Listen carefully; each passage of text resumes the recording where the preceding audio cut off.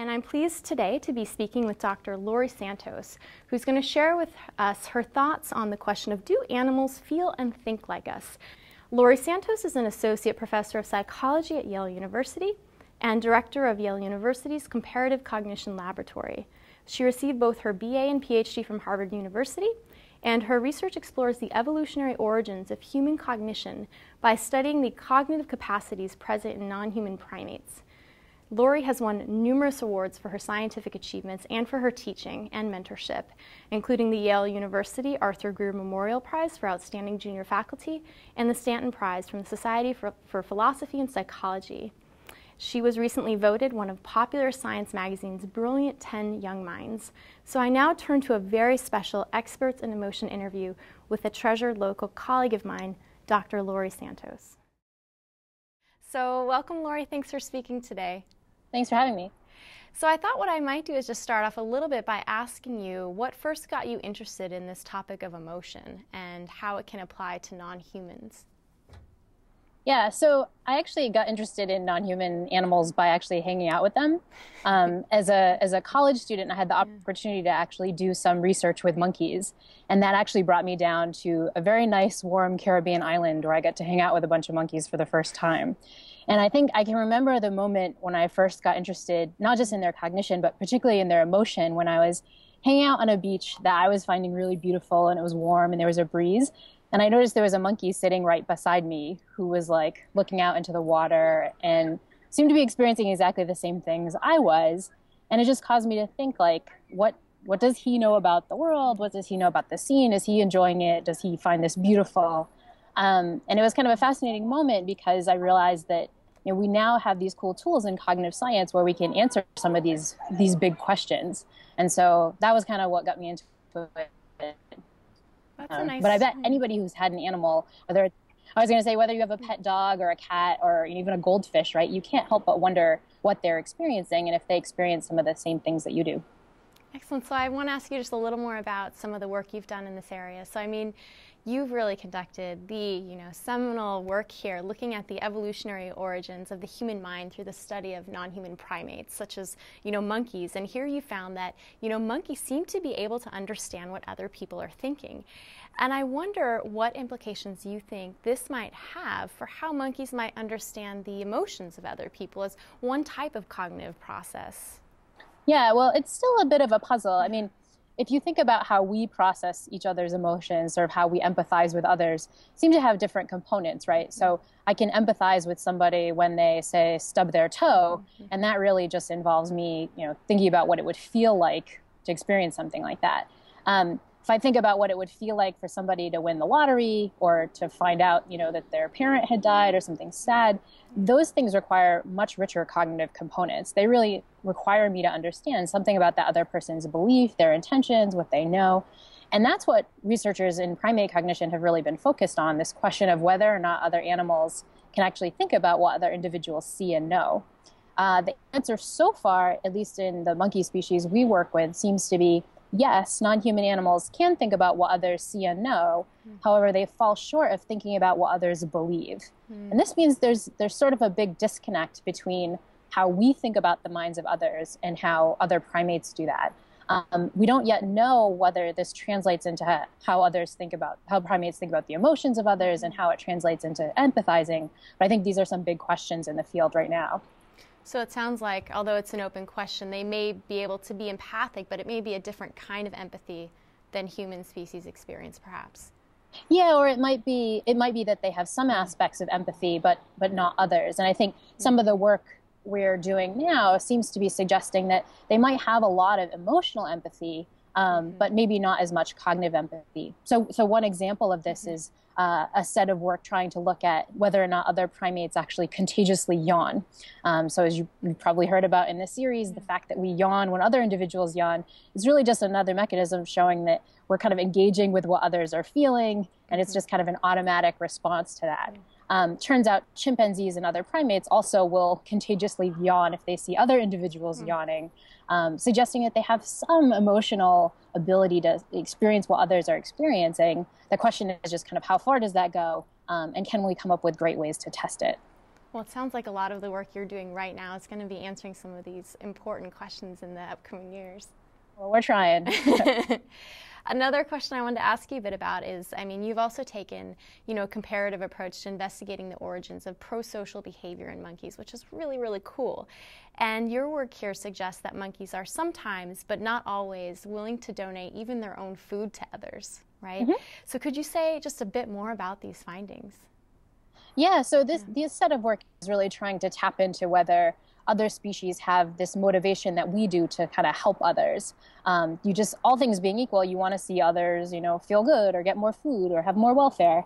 And so there's a big set of work now in the field of primate cognition trying to see whether other primates do this too.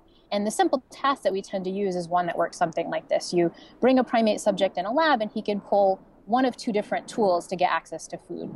The first tool can actually give food to another guy, his friend who's in another enclosure, whereas the second tool delivers the second guy nothing. So the question is, what do primates do? Do they want to be nice to the other guy? Do they pull the first tool? Or are they kind of mean to the other guy pulling the second tool? What we find in our own species that we test here at Yale, capuchin monkeys, is that these capuchin monkeys are actually nice. So if you give them this choice, more often than not, they'll pull the tool that gives the other guy food. The problem comes when you start messing around with the setup a little bit. So now imagine the same sort of situation, except the second monkey can't actually see the first monkey delivering the food. So in some sense, the first monkey is behaving anonymously. For people, probably even if you're anonymous, you'd want the other guy to get something nice. What you see in capuchins is actually just the opposite. In fact, when the capuchins are anonymous, they actually are more likely to pull the mean tool, the tool that gives the other guy nothing. And so this is just one result, but it suggests that the way that other species actually process, whether they're willing to give food to others or willing to be altruistic, might be quite different than what we do in our own species. And it's still really early in this work, but it suggests that there might be some big differences in our ability to empathize with other individuals' rewards. So interesting. It makes me wonder, what does this say potentially about the nature of emotions that monkeys might actually feel towards others? Mm-hmm.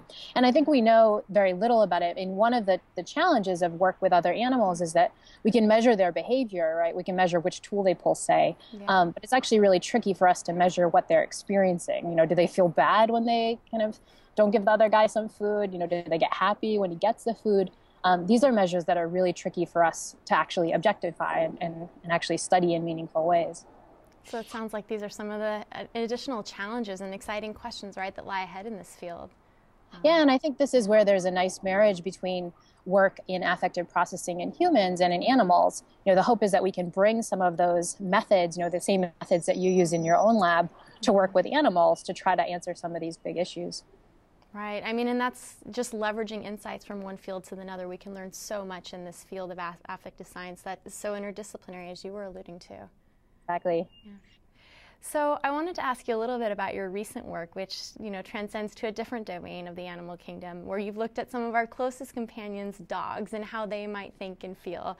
And I know a lot of people have their own lay beliefs about what their dog can and can't feel and the extent to which their dog truly empathizes with how they're feeling. And I wonder what you think in this domain and your work, sort of what have been the core discoveries here, about the emotional and sort of cognitive inner lives of dogs, some of our most, intimate, animal friends, we'd say. Yeah, I mean, yeah. I think if I had to pick the three coolest things we've figured out recently in dog cognition work, I guess the first would be just how good dogs are at reading our own behavioral cues. One of the puzzles in primate cognition for a long time is that even really closely related primates like chimpanzees were just really bad at reading human cues. So you set up a simple task where a human would point to a cup that had food, and you'd expect a chimpanzee subject to actually pick up on this, but chimpanzees would just ignore the pointing. They just didn't seem to understand what these cues meant. And what we're learning is that dogs seem naturally adapted to use the cues that humans provide. So unlike chimpanzees in the first trial, dogs will pick up on pointing, they use human gaze, they seem to be really well attuned to our cues, and they seem to use them in socially meaningful ways. So that was sort of surprise number one, is that dogs are even better than primates when it comes to using these cues. If I had to pick kind of number two surprising result in the cognition world, I think that would be how good dogs are at understanding human language. I mean, anybody who has a dog knows that you can teach dogs to, sit and fetch and so on. But it turns out that dogs are actually better at understanding some of our words than we even thought.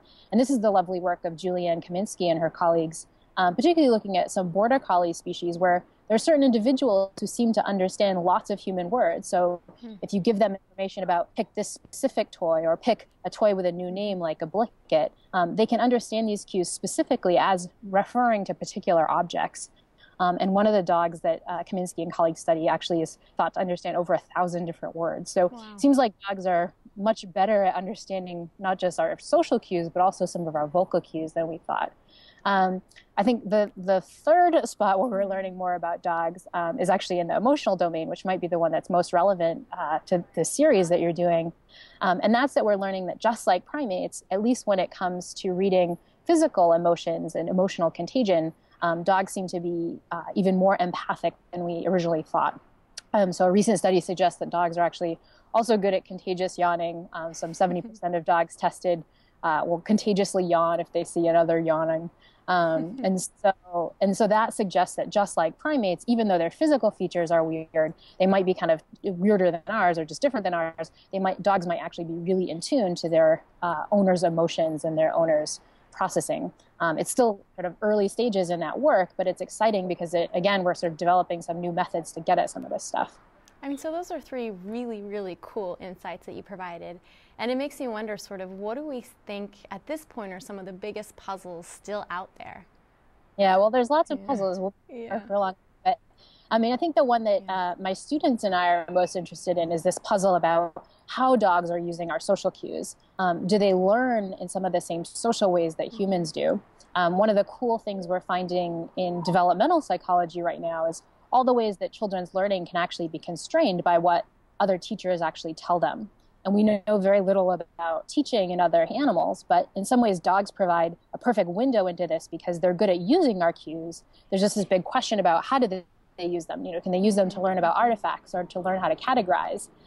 Or is it just they attend to these cues but don't learn in some of the same ways as humans? And so the biggest puzzle and the kind of most exciting thing we're doing in our dog cognition lab now is to actually look at dog pedagogy to see do dogs pick up on the same pedagogical cues as humans do. Very cool stuff you have going on in your lab, Dr. Santos. So I wanted to ask you then, as you think about the future of this field, where do you see it headed? Kind of what are the next most important areas that you see moving forward? Yeah, well, I think particularly thinking about the study of animal emotions, I mean, my guess is that the most exciting next step is going to be to find new techniques for specifically measuring animals' emotions. And as I said before, we're very good at measuring their behavior, but often behavior doesn't necessarily correlate with how individuals are feeling.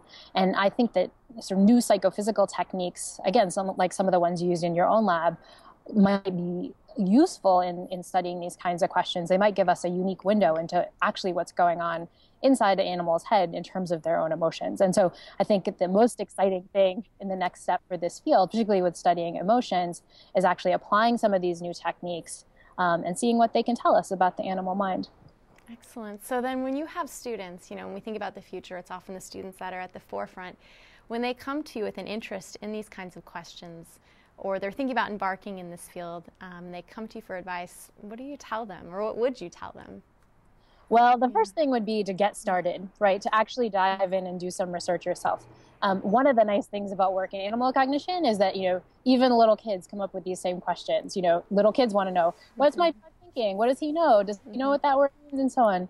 And so my advice would be to jump in and start doing it. You know, if you have access to doing work with primates, that's fantastic. But many research universities around the country actually have ways that you can get involved and work with dog cognition.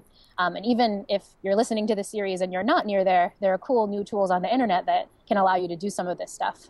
So my colleague, Brian Hare at Duke University, has just started his own website called dognition.com.